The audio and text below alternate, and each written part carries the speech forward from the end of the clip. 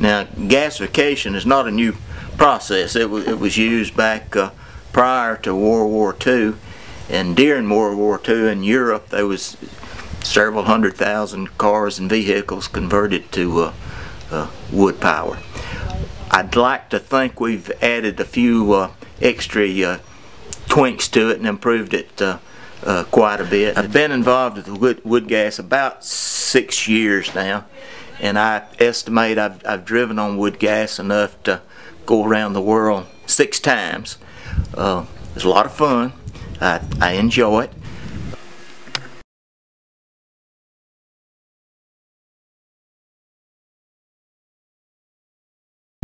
Okay, this is wood. This is fuel for the truck. It takes 1 pound of wood to get the truck 1.3 miles.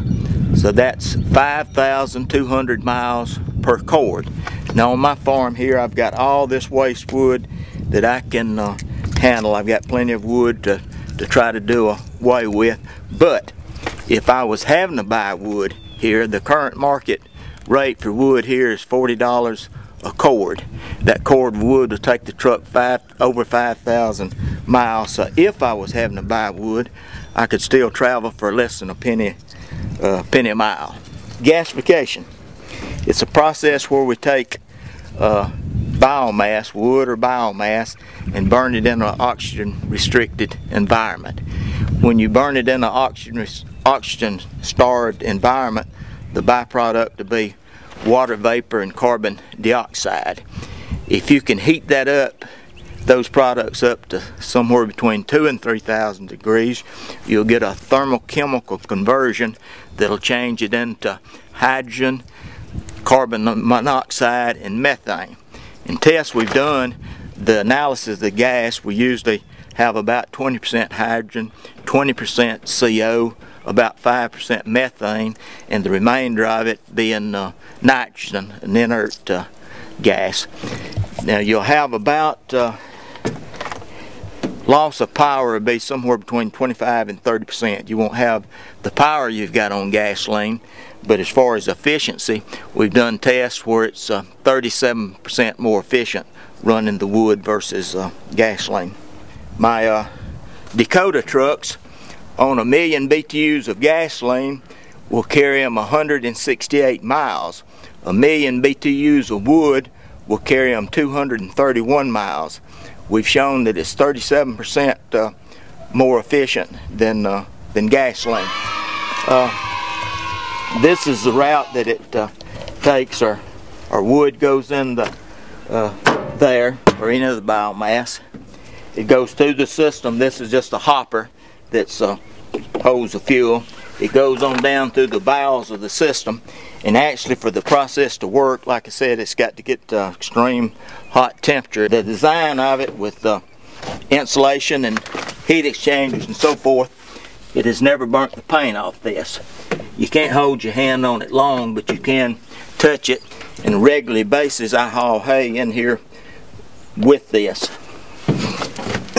The gases go through the bowels of the system, pass back through here, and the velocity slows down enough. This is kind of, I guess you'd call it a drop box.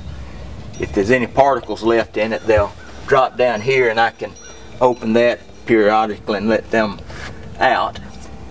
There's also a heat exchanger in here. We've got fresh air feeding the system that is heated up from the gas going out. It comes out of this cyclone filter into these rails around the truck.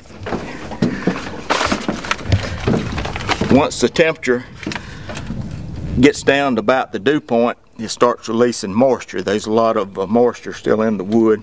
It starts releasing the moisture, and it starts goes through the pipes down underneath the truck, and there's a tank underneath the truck that have to drain every so often to get the moisture out. It comes out of the tank up into this, which is a hay filter. I've got hay in here I use for the medium. It comes out of here and back up to the motor to run the engine. I'll show you the route of the gas. These white plastic pipe has got the wood gas coming in from the back of the truck, and it's channeled over in a breather box right here. And to make the proper burn, we've got to have the correct fuel and air ratio mixture. So I've got little valves, and inside the truck I've got a fuel air ratio mixture in there that'll give me rich or lean readings, and I can adjust through a choke cable to get the proper fuel air ratio mixture that makes it burn clean and lean. I also have temperature gauges and vacuum gauges on the apparatus, the gasifier back here, and they're all set where I can view those from the mirror.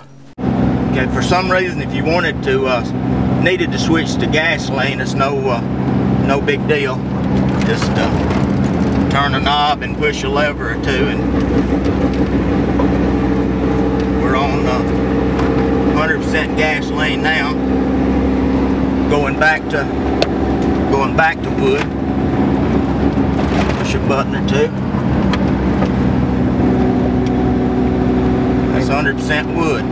This particular truck has got a 8-liter, 300 plus horsepower on gasoline, so I can run it off of wood with a 25 or 30% decrease in power, and I've still got plenty of power to do anything I need to do with. We've had the tailpipe emissions analyzed on the vehicle, and according to the analysis on that, it would pass all California standards at that time. Years ago, I noticed where I dumped this out on the farm, the grass had always grow a little bit greener around it. So then we got to dumping it in the garden. The way I look at it, all the minerals and nutrients are still left in that biochar. So when I'm out driving, as long as I get back home and dump the biochar on my place, the only thing I'm removing from my farm is solar energy. The nutrients are still left on the farm. Okay, as I understand it, the gasification process is carbon neutral, and the way that's been explained to me, when a tree or vegetation is growing, it's absorbing the carbon out of the air, and when that vegetation, tree or vegetation, whatever, dies, it releases the carbon back in the air. So in short, this cycle continues whether I use the tree or not. When it dies and rots, it's going to release the carbon back in the air. Whenever I use the tree to run my pickup, it also releases it back in the air. So it's going to recycle regardless of what I do. Now the fossil fuels, on the other hand, they've already been sequestered, and they're not going to release carbon in the air until they're used.